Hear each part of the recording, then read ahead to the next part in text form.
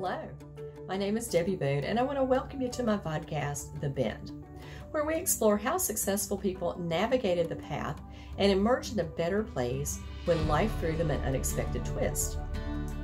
It's inspired by one of my favorite sayings: the bend in the road is not the end of the road unless you fail to make the curve. These conversations will hopefully help you and inspire you to embrace your personal bend and to flourish. I hope you enjoy it, and if you need help with your own personal navigation and you're in veterinary medicine, please feel free to reach out to me at Debbie Boone 2 Manage Vets Consulting. Enjoy the bend and be inspired by our wonderful guest. Welcome.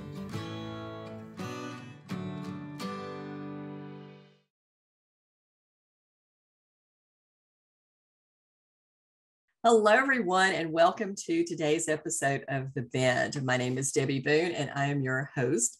I want to welcome to our platform Dr. Caroline Brookfield. Now, Caroline has a really unique skill set. She is a veterinarian. She is an author. She is an entrepreneur, and she is a stand-up comic. Now, that's quite a combination of skills, but her goal is to help leaders, executives, and unapologetic left-brainers rediscover their unique style of everyday creativity to build confidence in uncertainty, better well-being, and boost job performance and satisfaction. I love the fact that she wrote a book, and I'm going to show it to you, called The Reluctant Creative. I can get it into the camera. Well, it's doing weird things.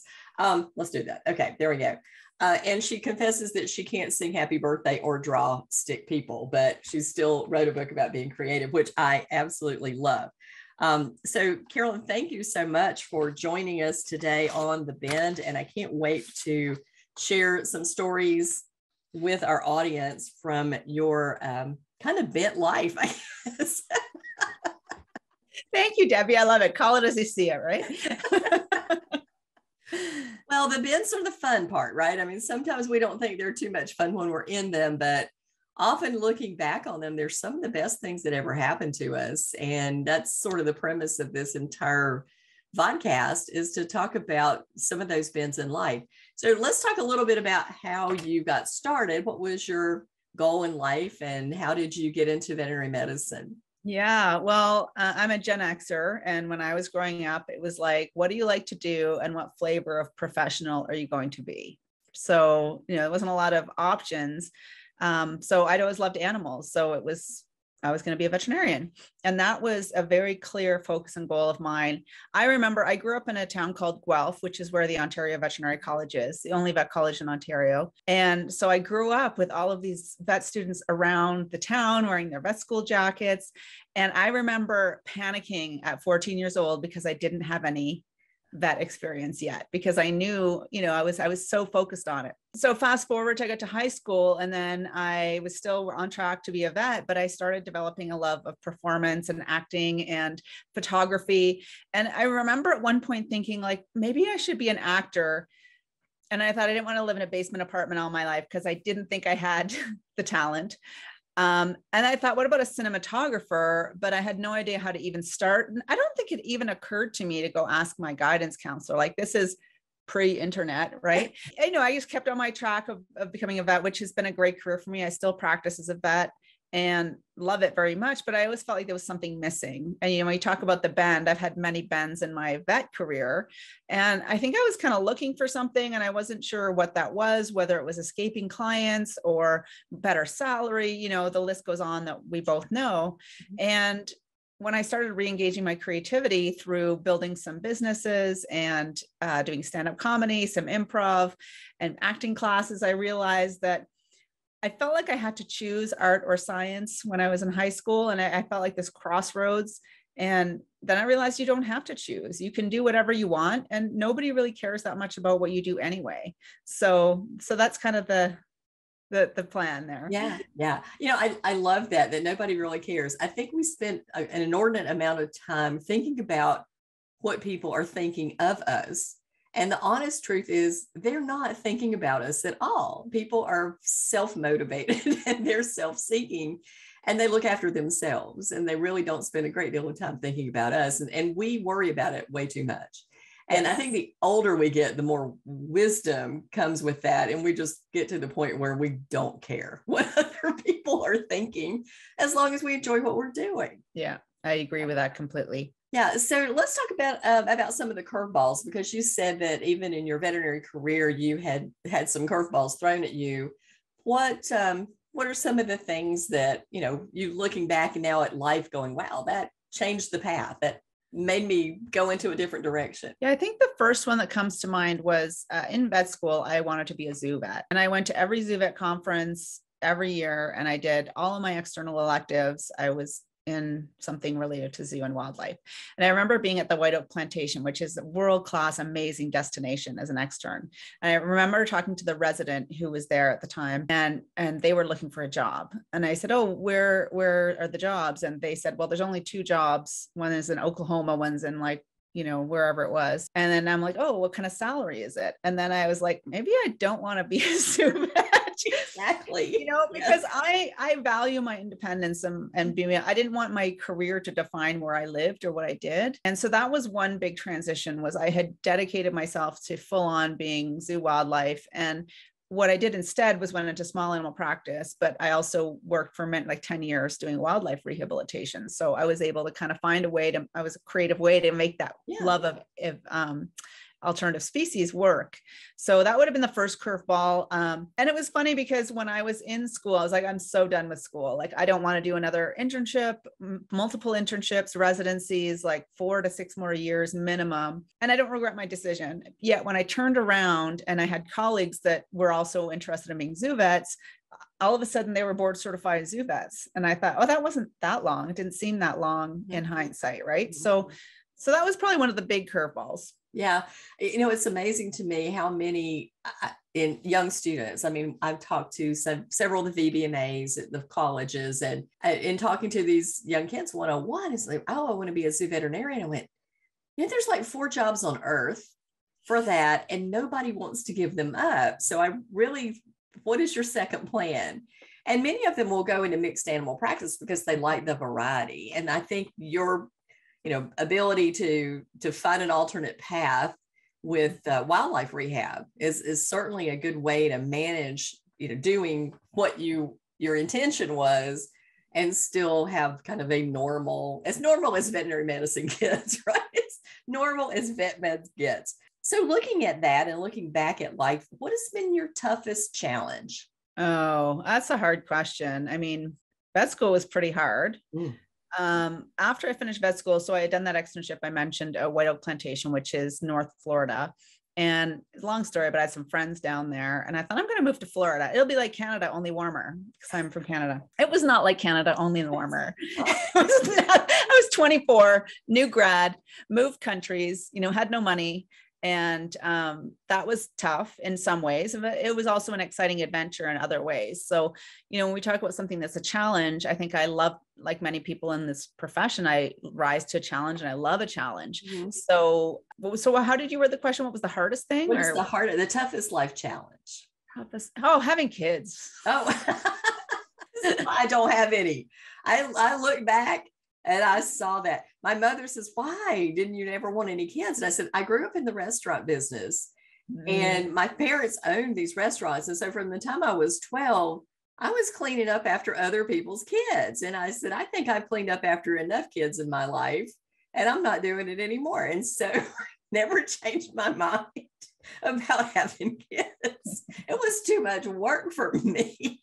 It's a lot of work. That is very true. Just borrow other people's children, because they have godchildren who I love, but it's nice to borrow them and send them out. I was going to say, I've heard that like it's a t-shirt that says, if I'd known how great it was to be a grandma, I would have done it first.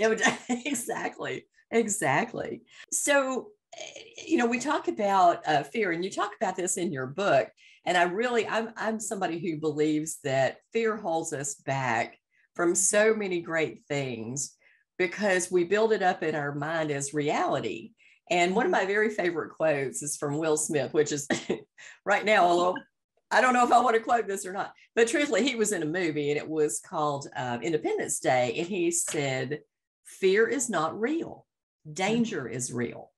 And we need in our brain to determine which one's which and to act accordingly. So I would love to talk to you a little bit about fear. And honestly, getting up on stage as a stand-up comic, I think would have to be one of those fear-inducing situations, but no more than taking that scalpel and making that first midline incision into a dog. So I think in a lot of our stuff in life, we do things that should induce fear, but we move through them. So how do you move through fear? Yeah, that I love that quote. That's great, because another I can't remember who said this quote. It wasn't a quote, but something to do with like fear is very self-centering. Like if you're fearful, you're not thinking about others, you're thinking about yourself, which I thought was an interesting perspective. And when you look at fear, I mean, we feel rejection like physical pain, like in our brains. So if we are in a situation where we're going to feel like we're going to be excluded from our group, from an evolutionary perspective, we are wired to avoid that at all costs.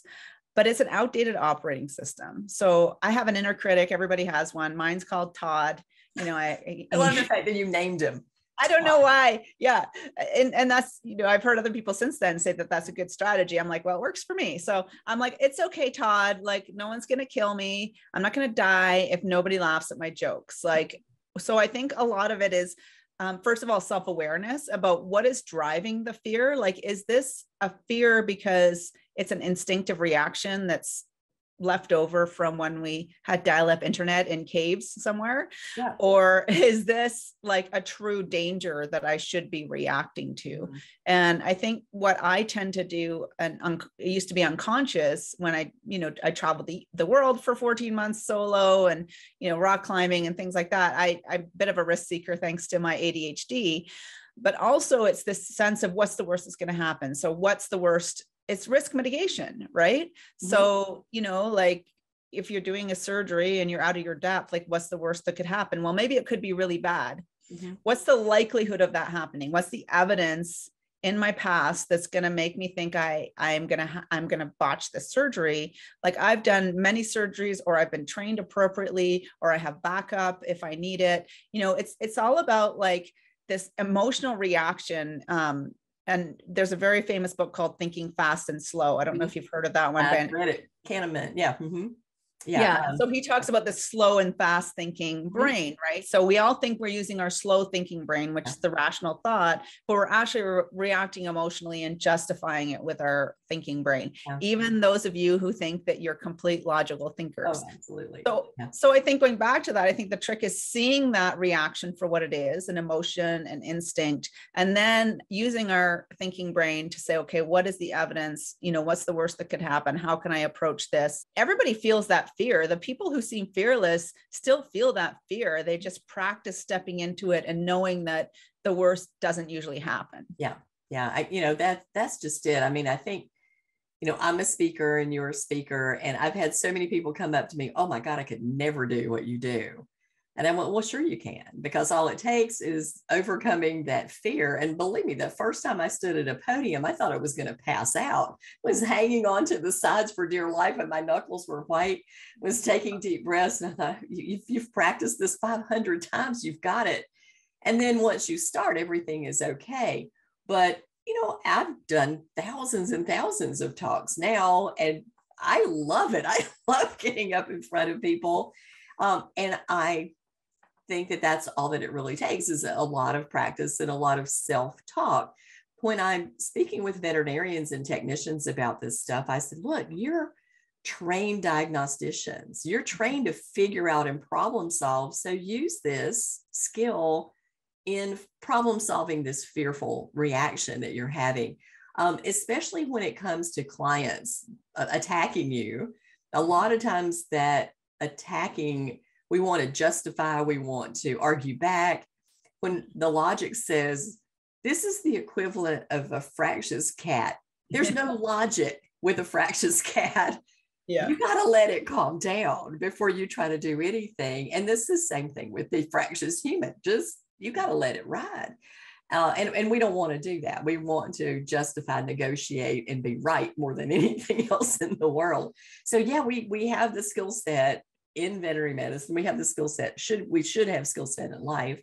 And I think the older you get, the better you get at it because you gain that emotional intelligence. Yeah, and I think that that's an interesting point. What you raise a lot about is this drive for people to seek certainty, which is another evolutionary drive. Like we are geared to find certainty. And if we feel uncertain, whether we've got the fractious cat, the difficult client, or the surgery we're approaching, if we feel uncertain, we are, again, predisposed and instinctively drawn to status quo solutions, which is great if we're a mouse trying to run away from a cat, because what's worked for thousands of generations will probably work. Not so great if you're, dealing with a client on telehealth or something, which we have no framework that fits with that. And that's what creativity is so great with, because anytime you do anything creative, whether it's a new way to connect with a client or something artistic, which is creative, but not all creativity is artistic, is you're stepping into that uncertainty and facing the possibility of failure and having the courage to proceed anyway, and realize, even if it's not okay, like you at that podium, it's okay. Oh yeah. Well, yeah, I remember seeing this one time and I thought it was so true and so telling. Your audience wants you to succeed because they want to be entertained. They want to learn something from you. Otherwise, they wouldn't waste their time and be there. So you have a whole group of people who are actually rooting for you to succeed there. And instead of thinking, oh my God, they're up here picking apart what I am speaking about. And I'm not going to tell you there's not going to be one or two of those, because I'm sure have an occasional heckler in the crowd. And I have certainly had presentations where we give the after survey and 50 people go, oh my God, this is the best thing I've ever learned. It's wonderful. You're a great speaker. I can't wait to hear you again. And there's that one. And you go, were you in the same room with all these other people? Like where were you coming from? But I think that again, it's, and that's the one you dwell on, right? That's the one you go, oh, what did I do wrong? Why couldn't I reach that person? But I think after doing like really hundreds and hundreds of these, I've come to the conclusion that certainly I can learn from that feedback, but I can't be destroyed by it, because I have to realize that sometimes people come to classes like that and they want to prove themselves better than the instructor.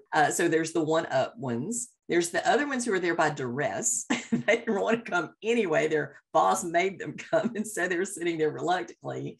And unless you're really good, it's going to be hard to overcome that. They're looking for yeah, they are. So I think they've got to be in the right headspace to want to learn, and then I've got to be in the right headspace to put the best out there to teach.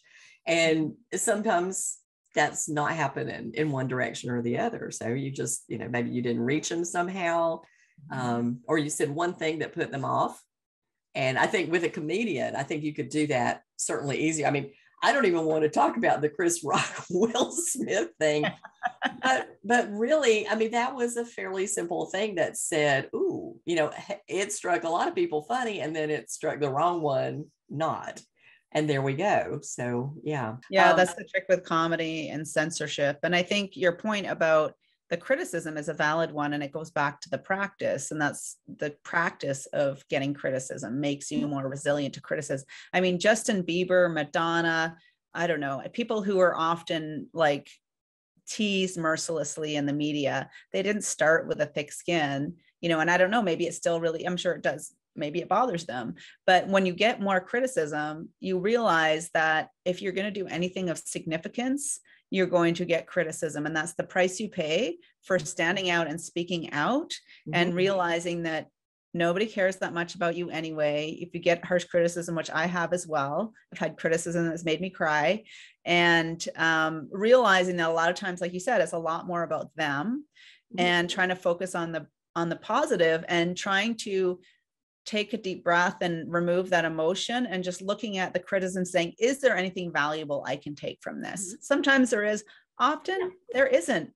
Like you go, I used to give technical presentations for an industry, and I would try to make them as fun and interesting as possible, but that really offended some hardcore academics, because I didn't look like the academic, and when I look at my presentation, I was quoting peer-reviewed articles and using data and science, but because I didn't present it in the way that they expected it threatened them, and it was outside of their normal, and it caused uncertainty. And they're like, no, you should be like this. You should be like everybody else. And that's what's wrong with this world, is we all sit in these boxes because everybody else is in a box, and we're all looking around waiting for someone else to make a move.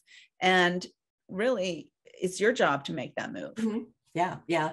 If you're going to have an opinion, if you're going to be a change maker in this world, you're going to piss somebody off. And, and you have to go into it knowing that's okay.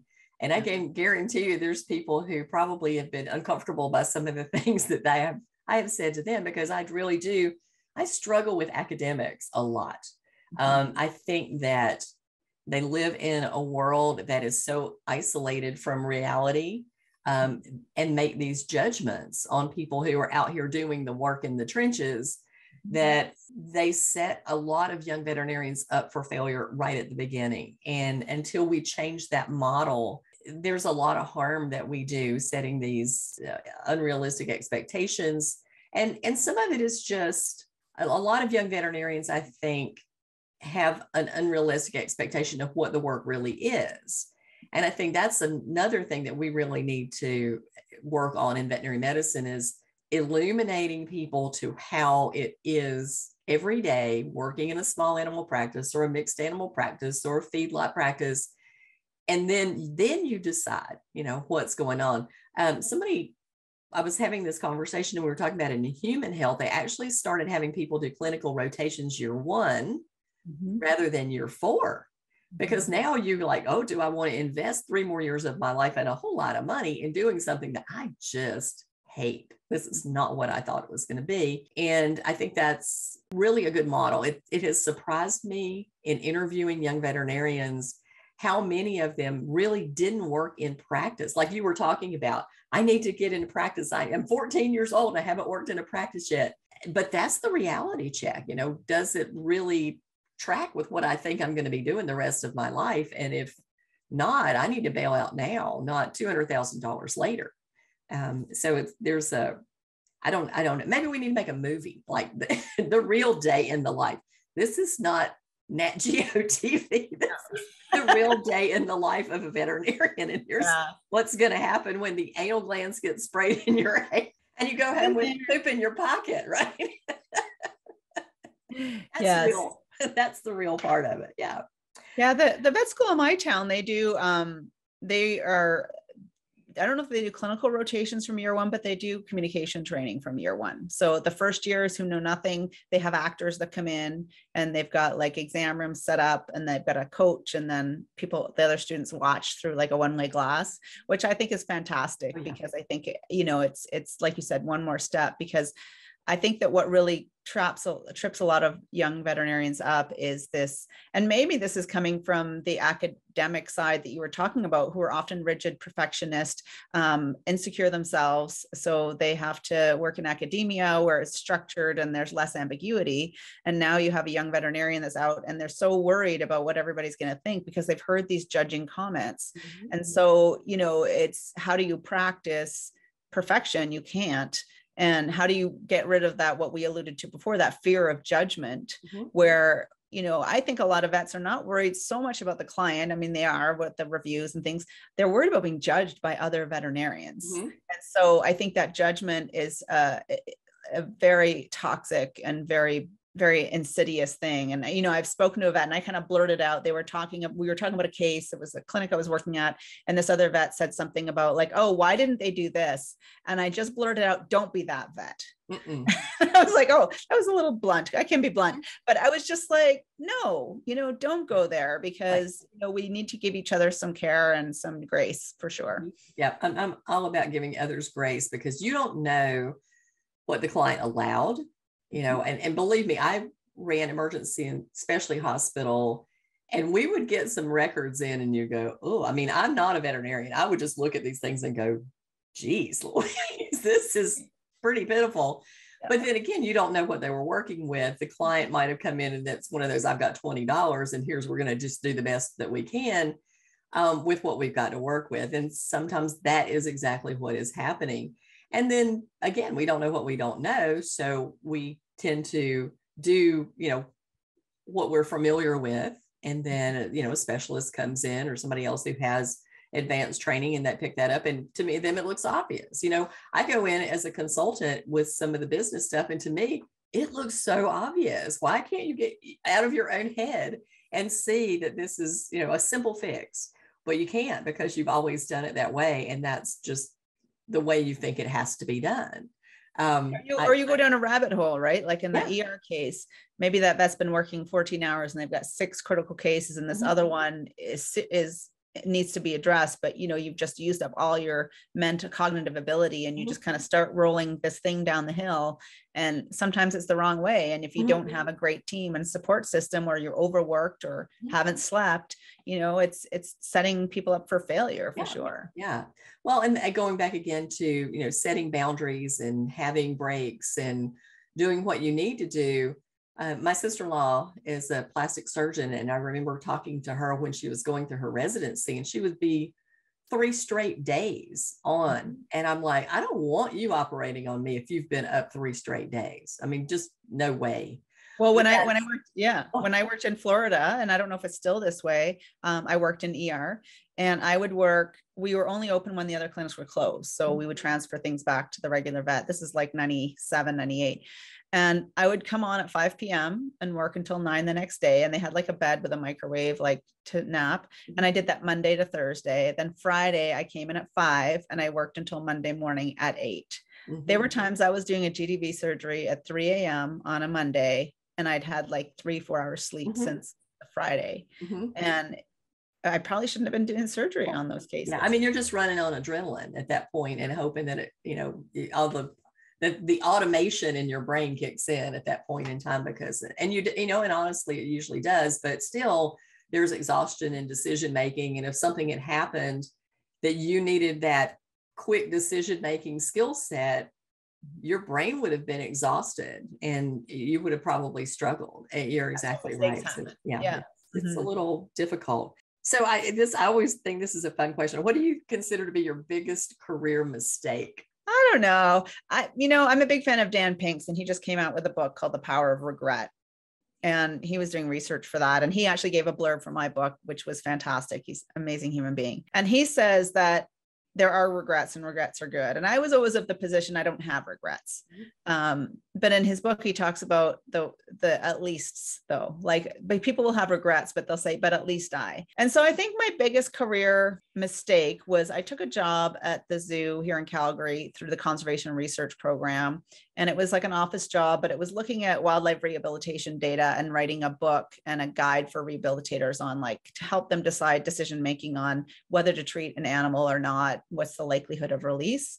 It was a massive, massive pay cut. And I said, that's okay. It's work that I love. And I enjoyed the work and I don't regret it.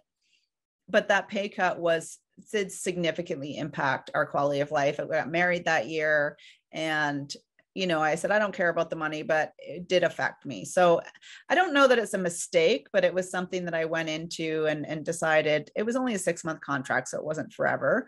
But I was like, ooh, that was did significantly affect my quality of life. Yeah. I talk to a lot of vet students, and they are going, oh, I have to go out and I have to get my, to try to find an externship or an internship or a residency doing this. And I said, okay. But I want you to understand that that's going to where you are as far as pay for the rest of your life, because every year our pay is based on the pay that we have this year, and it builds up and builds up. And if you lose a year making $20,000 a year or $25,000 a year, working 80-hour work weeks, basically that's slave wages. That's not appropriate. And that's one of the things we really do need to fix. That is so devastating to the future economy of veterinary medicine. I mean, we come out with a lot of student loan debt, students do. And then to be hamstrung that first year out and then have to almost start at level 1 when you walk out. And yeah, I know the goal is to, be a specialist, but if you're not going to be a specialist, you don't need to do that. You just need to find a good mentor hospital that will guide you. And then, you can make money in veterinary medicine. I know I've seen it done. And I know that you can be successful in this career. So I've struggled with a lot of things. And, the older I get, the more I look back at stuff and go, geez, Louise, this needs to be fixed. This needs to be fixed. And this needs to be fixed. So well, it's a culture of trying to eliminate that ambiguity, right? So for a student that maybe doesn't feel ready after their vet school is finished, and now if we have a culture of people saying you have to be this perfect or level specialist level medicine to practice, then that person feels that their only option is an internship, because they're like, well, if I'm not confident in my abilities, clearly I need more training. Yeah. Whereas it's really an internal process they have to work on versus external qualifications and more information. Because, they're not going to be confident when they get out from that either. Because there's always, you've got to finally step into the job. You've got to jump off of the bridge, so to speak, into the water. The diving board happens, right? One day, if you're going to dive, you got to jump off the board and get into the pool. So there's always that imposter syndrome runs rampant. And I'm not saying I haven't had it.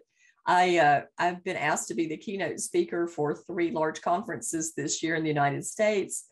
And I'm like, oh man. And then I'm like, oh man, I got to really bring it. Like I've been thinking, I got a year to think about this. So I really have to work hard to make it right.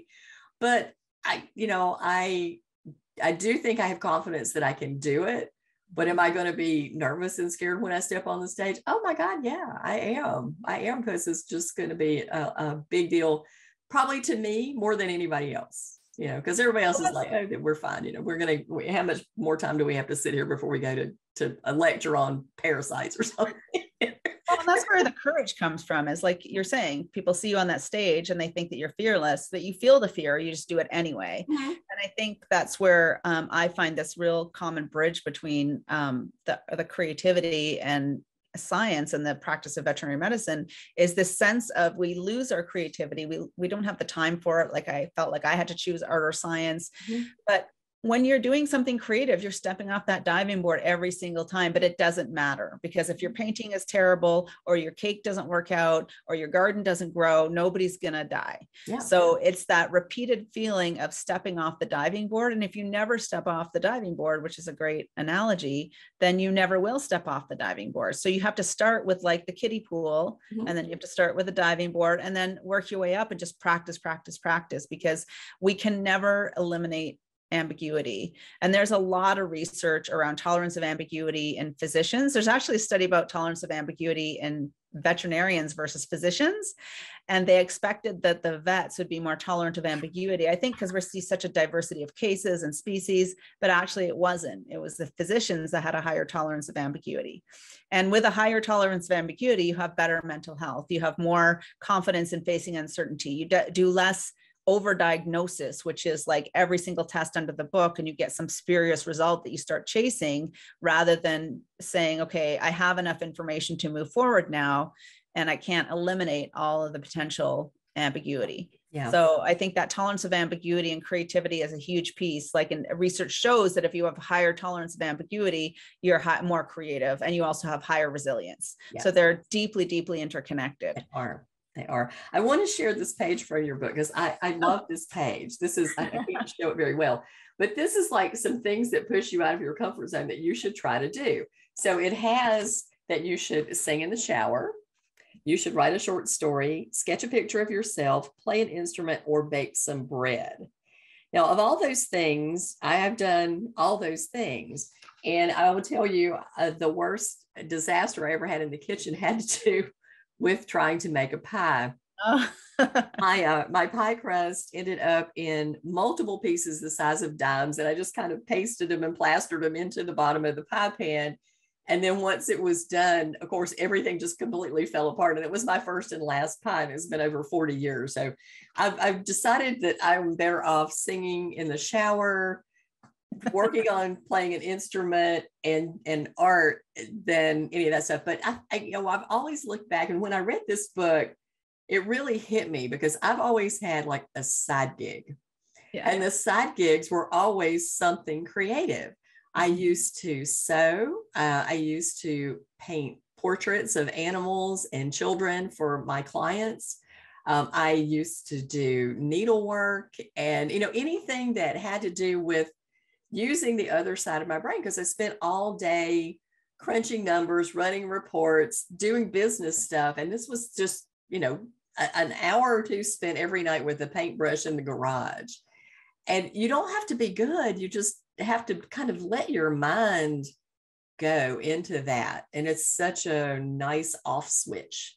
Yeah. And I think we are wired to do that. And whether it's something creatively artistic, I am not an artistic person really, but I like to make memes. I like to, do weird things with my photographs and make them look like paintings. I like to garden, choosing an outfit. Those are all creative things. You don't have to, that's a great way to do it, is painting and needlework, but you don't have to do any of those things to use your creativity. In fact, I would challenge everybody who's watching this that you are already doing something that's creative. You're just not calling it that because it's not artistic. Mm-hmm. And what you mentioned there is so important. Even if you're bad at something, you still get the mental health benefits. So there's tons of research. I could flip through like at least 20 papers that talk about everyday creativity, like making a meal, increasing your positive effect the next day, or having a better mental health because you're doing something creative like knitting or whatever. Mm-hmm. So and the reason we like creativity, the reason we get joy out of expressing ourselves creatively, is because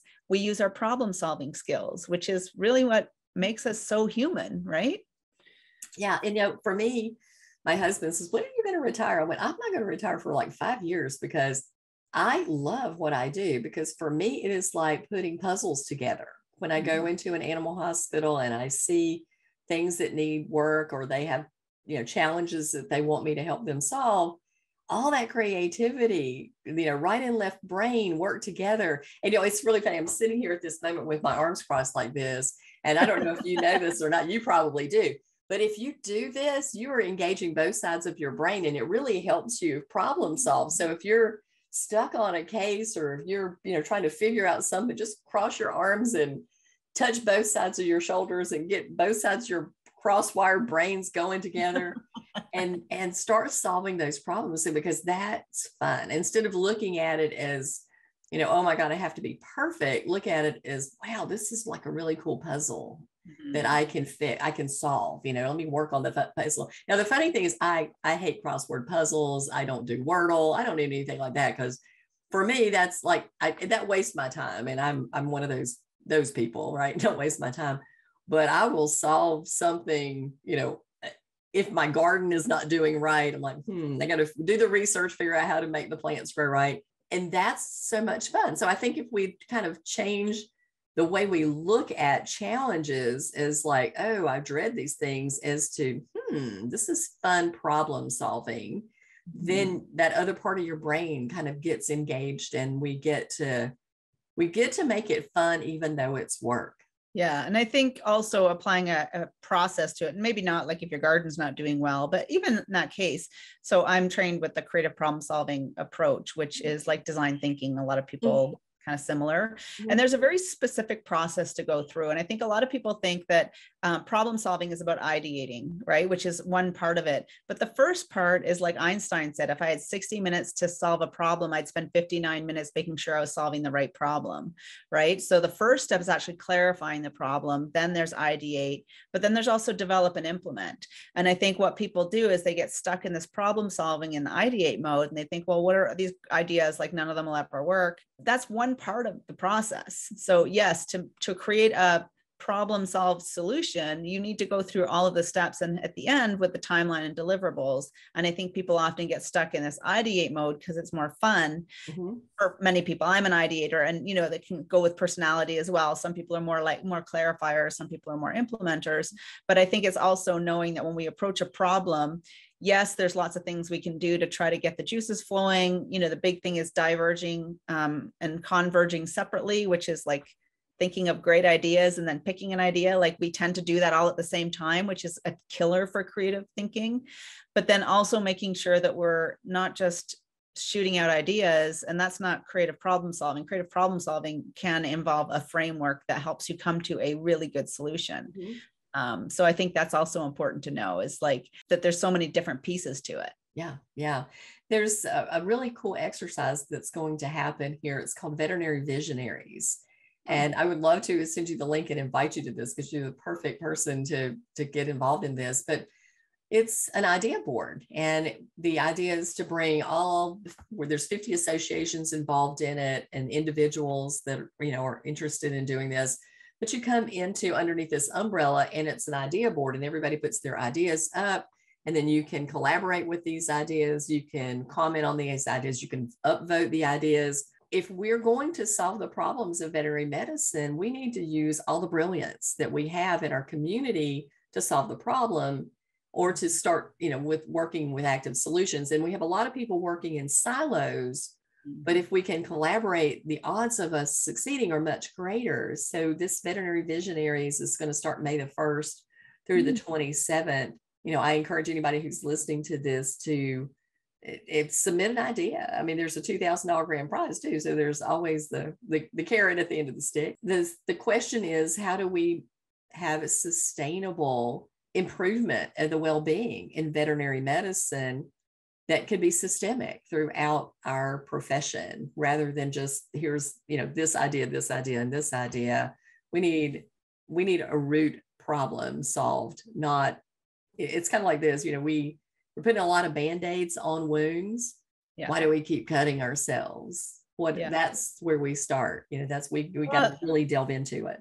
Yeah, it sounds like a fantastic program. I think I'm excited to check it out. Mm-hmm. I think what comes to mind there is number one is it facilitated? Is there someone taking people through this idea of what is the problem? Because maybe the problem isn't well-being. Like, for example, I see so many people saying, you see Facebook posts or whatever about like clients need to know that we're all taking our own lives and that, it's terrible and you all need to be nicer to us. Mm-hmm. So in their mind, the problem is clients don't know how to treat veterinarians. Mm-hmm.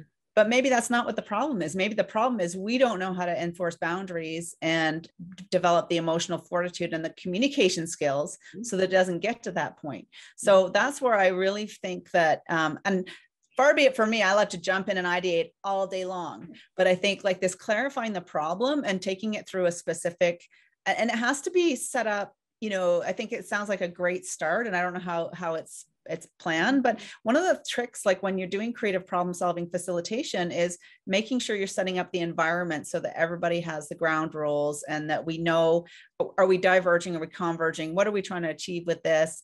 And I think that it can be easy just to jump into the ideate mode, which has a lot of benefits. But if we want true tangible change, we need to make sure that we're doing a process where we're coming out with some outcomes and some solutions to what the specific problem is that we're trying to solve. Like maybe your garden's not growing. You're like, I need to plant more seeds.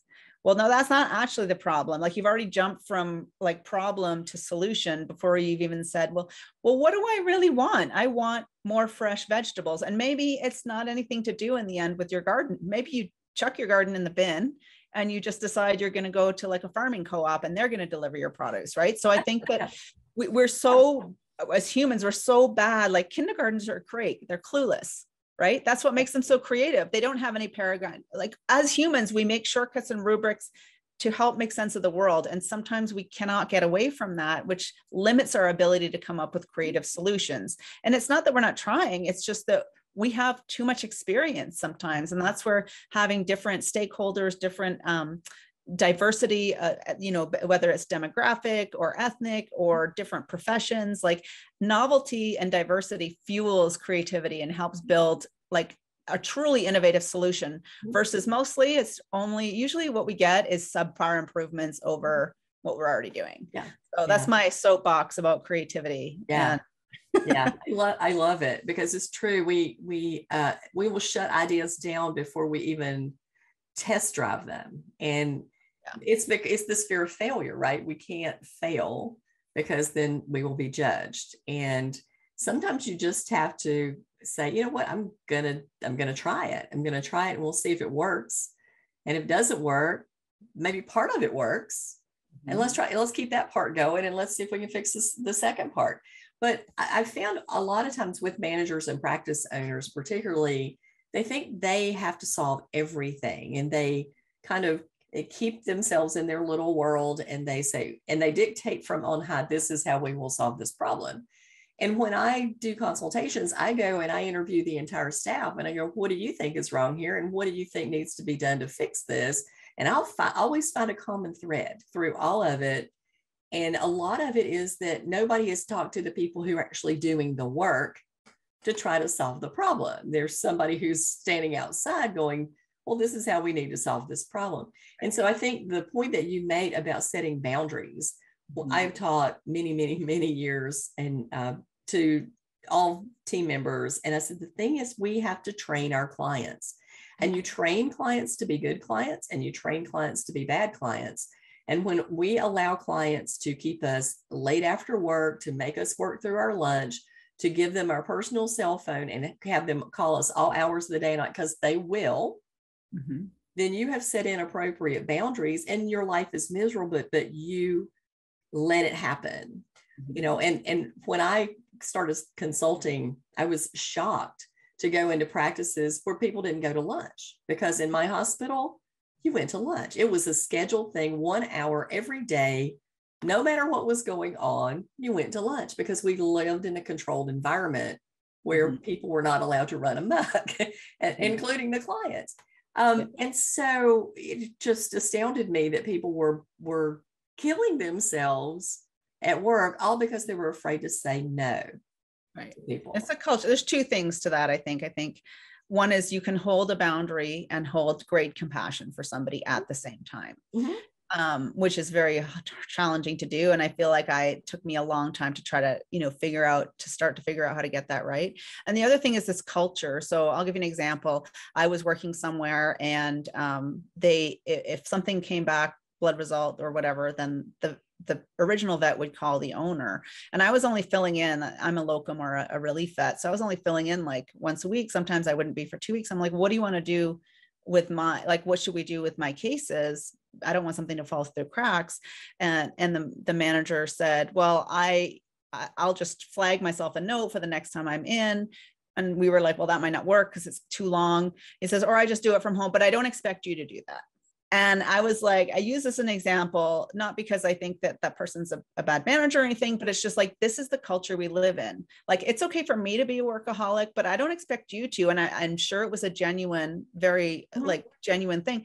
But if I was younger, I'd be like, oh, well, I guess I have to do that. That's what's done here. So I think the way we do it. Right. So I think a leadership by example is so important. Like if your leaders are not enforcing boundaries or not setting boundaries for themselves, they're coming in on their days off, giving out their cell phone, then the employees, I don't care what you say. I don't care if you say you don't need to do that. They are going to feel guilty, responsible for the most part to do that. So I think that leading by example, like you said, having good boundaries, but also supporting the boundaries of other people, because they might not be the same boundaries as you, right? So I think it's also just trying to listen, just like we should be doing with clients, like listen to people, try to understand their point of view. And if we don't, just try to find a connection and speak about how we can solve the problem versus just this subtext that's always simmering like a toxic stew in the background, right? The us versus them. It's either the front versus the back or the clients versus the team. And the truth of the matter is, if we would collaborate, life would be better all the way around. And I guess, I didn't know any better. I guess when I started in animal health, and I had always grown up in the hospitality business. So understanding hospitality, making people feel welcome, that's the way I rolled. And that's what I brought into veterinary medicine, which I don't think is all that common. Hopefully it's more common now that I've been talking about it for 15 years, but it wasn't. But when that happens and people feel that you appreciate them and that there's genuine care and concern for them and that you're their partner, they trust you. And life is so much easier when you have that. And it is really difficult with new clients, but over time, you build up a trust relationship, and in 10 years, your regular client's going, Doc, do whatever you need to do. I'll figure out how to pay for it. When that first client goes, are you really sure you're not trying to rip me off? Because that's my life. Almost every time I'm a new person, dealing with a new person, and building that trust is so important. And a lot of people see the relief lifestyle and I think they're like, oh, that sounds great. but you're always at that step one, Mm-hmm. and it's time consuming and it's tricky. And yeah, and with the team as well, like trying to balance that, supporting the team and, you know, trying to figure out everything new and build that trust with everybody is such a key. Once you have trust, everything else is so much easier. It is. It absolutely is. Well, we certainly, you know, kind of got away from our typical questions here. That's not unusual for me at all. Squirrel. Me too. I feel like squirrel, squirrel. That's the way I roll. But I think this has been just such an interesting conversation, and I really appreciate your, you know, openness about, you know, all this stuff, especially like I think relief vet. That's so interesting to me, as you're always day one, right? And it had not occurred to me because, well, sometimes relief vets are kind of rotating in on a kind of regular basis. But I have a good friend who owns Relief Rover, and Cindy and I've talked about this, and it just setting the ground rules and getting the veterinarians on board about what your protocols are and having something actually in writing that they could look at and go, this is how we do it here, is extremely helpful when you have relief veterinarians in. And you know, just God bless all relief veterinarians right now, because we need you so desperately in practices, because everybody is just shorthanded and struggling trying to find that new associate. Which makes it even harder to set up those foundations. Yeah. Like I know Cindy, you know, and she reached out to me because I closed a business very much like Relief Roll. I had a business called Canada Locum for many years, and it's probably 10 years ahead of its time. And I just kind of lost my passion for it. So I closed it.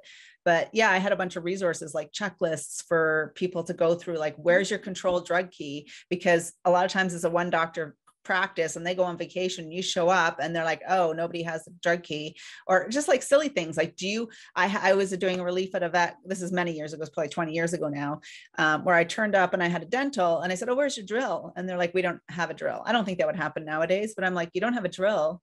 Like, what do you use to section your teeth? Can you guess, Debbie, what they brought me? I'm afraid to guess. Well, giggly wire would have been one, which is probably lesser of evils. They brought me one of those, you know, those red double action wire cutters, like for cutting blocks on like a bolt cutter, like a bolt cutter. And I was like, I cannot, like, that's something I should have known before there was an animal asleep on the table. Whoa. Wow. I mean, you know, I will tell you that we did have all of you that think that relief vets are like, oh, it's such an easy gig. You wander in and you like, no. I will tell you that we have bolt cutters in my hospital, but only for orthopedic surgery or we're cutting pins. There's a use for them, but not for not for cutting teeth. I'm just picturing this. I'm just imagining that it would just fracture and just fall apart. I mean, oh my God. I think I managed to get it out without sectioning the tooth. It was like an abscess tooth. And I was just like, thank goodness this wasn't like, I would have had to woken the animal up and said, no. Yeah, I can't manage that. Wow. I can't manage that. So I do want to ask you one question, because I think it's really important for people who are looking to do something, you know, different or stretch their career a little bit. And that's about the power of networking. So I connected with you through Dr. Marie Holowacek, who I just think is just wonderful. And she said, oh, you need to talk to my friend. And she wrote this book, and she sent me a copy of your book. I know. She's such an amazing human being. She is. But, you know, as far as, you know, stage performance and all the other things that you've done, book writing and getting that information out, tell me a little bit about how networking has helped you. Yeah, that's a good question. So I am a natural networker. I like to reach out and talk to people. Something that I need to get better at is being intentional. So I think since I've had two businesses and I'm doing the speaking, I get a lot of people who are like, hey, can we book half an hour to chat? And I'm getting a lot more protective of my time. I'm like, that would be, what would you like to chat about? And sometimes it's a disguised sales pitch. So they're like, oh, I just want to learn about you and your story. I'm like, I'm sorry, I don't have time for that. So I think networking is about helping, like meeting people where they're at, and it's a give and take. Like, can I help somebody? Can they help me potentially? And just selfishly, it's filling up my novelty bucket. So in the book, I don't know if you've read this part, but our brains are like a universe full of stars and planets and astronauts or whatever. Every experience, every interaction, every relationship you have adds another star in your universe. And if you want to be creative, if you don't have very many stars, your little rocket ship that's trying to figure out that you can't feel it's happening on the default mode network, it's trying to connect different experiences into an amazing aha. If you don't have very many stars, you'll have really boring and not interesting ideas. So if you take the opportunity to network and meet people who might seem completely random and not even important to what your goals are, that person could give you a star in your universe that could result in an amazing aha or an amazing change for you in the future. So I think when I talk about networking, I think there's a balance. There's a balance of meeting people and how can you help the world? If I have a young veterinarian reach out to me that wants to chat about, their career, like, absolutely, I'll make time for that. If it's someone that's like an insurance salesman that's like, hey, I just want to learn about your story, like, I'm sorry, like, I don't have time for that. Mm-hmm. So one of the things I've learned about networking is don't prejudge people too much, but also protect your time. Mm-hmm. And go in with an open mind, but with a clear agenda. Mm-hmm. So one of the things I struggle with is having that clear agenda. Like, what is my hope outcome from this meeting? And I think one of the things I'm getting better at is saying, okay, when we spoke, what was my hopeful outcome from when we chatted a month ago? It was really just to learn more about you and learn about your perspective on veterinary medicine and be open to what could happen. Mm-hmm. So I think that long answer to your very short question is find a balance between finding people who you specifically want to talk to for specific reasons and staying open to just finding out what could happen. Step off that diving board and be like, what is this person going to give me that, or what can I give them that could just make the world a better place? And you don't know sometimes until you engage with that person. You don't. I've always been somebody who was very curious about humans. Like, curiosity is like the best skill set I think you can have, is just to be curious and ask good questions. And people are fascinating to me. So I do like to reach out to people, and sometimes it's amazing who will answer you back. And you just don't know until you ask. So I've had some fascinating conversations. I just gave a talk not too long ago at the AHA conference, and it was about how to talk to strangers, because we have raised a whole generation of people whose mothers said, "Ooh, stranger danger, you're going to get kidnapped off the street." When the reality is 79 people got kidnapped by strangers in the United States in the last umpteen years. Yeah. And not to say that's not horrific, but the truth of the matter is it's so rare that you should be able to talk to strangers and have a good conversation, because it releases endorphins in your brain. Even if somebody asks you to reach for a box of rice on the shelf in the grocery store, it makes you happy. And we need to understand that and start to, because we are tribal. You mentioned the fact that we don't want to get kicked out of the tribe, but we also can increase our tribe. And I think I love the analogy of having stars in your universe, because you really don't know, what you're going to find out that somebody knows that will be so helpful to you in the future, or that share a piece of information that may change everything about their perspective. And for me, I love to talk to startup companies and that are starting technology, because I've been in the practice so long. And I remember starting with, there's a company called Policy, and it helps veterinarians share insurance information with clients. And it can be automated, but they were going, "Oh, well, your receptionist has to do this and your practice owner has to do that." I went, no, there is no time for any of this. And you got to completely revamp how you're going to do this. And they did. And so now we have a really seamless thing that kind of in the background reaches out to clients and says, "Does your pet have pet insurance? And if not, would you like to, get a quote?" And yeah, that's the way we do it. Don't put any more on us than we already have, but God, help us, any way you can. So those are great things. Well, you know what, I have to say, I love that you brought up curiosity, because in my book, I use the framework of dance, which is the 5 habits to engage creativity. And the C is for curiosity, because if you're not curious, then you can't wonder how things could be different. Mm-hmm. And curiosity is something you can work on and practice. And facing the ambiguity of speaking to a stranger and not knowing how they're going to react is excellent exercise for when you aren't sure how to proceed in a medical case. So I love those 2 points you brought up are both instrumental to creativity, which is curiosity and facing ambiguity. And, you can do it. You just have to take the time, and we don't give ourselves, speaking of busyness, we don't give ourselves enough time. We can't expect to have creative solutions or to have good well-being if we're not giving ourselves the time to allow those systems to percolate. So I love that. I love that you're curious. Yeah. Yes. Sometimes it probably leads me down a rabbit hole, but that's okay, because then you just never know. It's still back here. And at one day I'll need to pull it up to the front and utilize it in some way, shape, or form. It's a star in your universe. It's a star in my universe. I can't wait to get to that section. So I will. I'll have to start. I remember what section that is. I think it might be novelty N. So okay. All right. Well, now something to look forward to even more in this book. All right. So to wind up, do you have any final words of wisdom? Anything you would like to say? A book that you would like to shout out and say this is the one that you should read? Well, obviously my book, which is on Amazon, yes. But, I'm a really big fan of if you're looking to put more creativity into your day, aside from my book, there's an author called Carrie Smith. I just have her book handy right here. And she has a number of books that are very interactive. It's very much like, one of them's called Wreck This Journal. And she's like, rip the page out of this book. You got to do it. So it's about facing that ambiguity and doing exercises. So I love anything by her, Carrie Smith, Keri. Okay. And I love Dan Pink's new book, The Power of Regret, is excellent because it also helps you to harness regret, as maybe you regretted doing something in your career or life, but it's a really interesting way at how regret propels us forward, as well as pushing us towards what we want in our life. So those would be 2 books off the top of my head. Yeah, excellent. I have so many books. I could talk for an hour and a half about the book.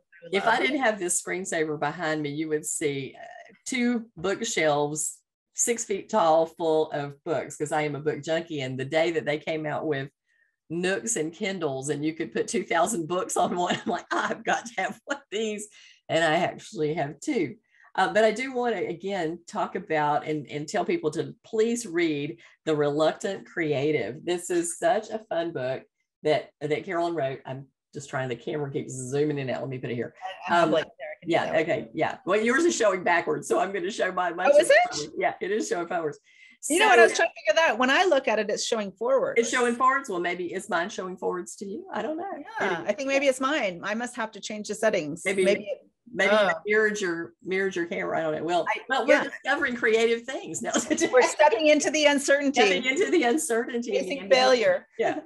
But the cool part about this book too is there are exercises in here. And I think this is important. Like you said, interactive, stretch those muscles. If you're not somebody who naturally goes to creative things and thinks that you can't do that, I think having a place in the book that says, now go do this and practice it is a really wonderful tool. And I enjoyed that. I can tell you I've not done anything, but then again, on my own, I kind of do that stuff anyway, because that's the way I roll. But yeah, thank you so much for being on the show today. Thank you for writing this book. I think you're bringing something to light that definitely needs to have, it needs to shine on in our profession, because we are, these scientific thinkers, but highly empathetic, and we need to pull out that creative part of us so that we have a good balance, so that our brain gets that exercise on both sides of the line, and we can enjoy our work more when we figure out that problem solving is fun and perfection is not necessary. Sometimes good is just good enough.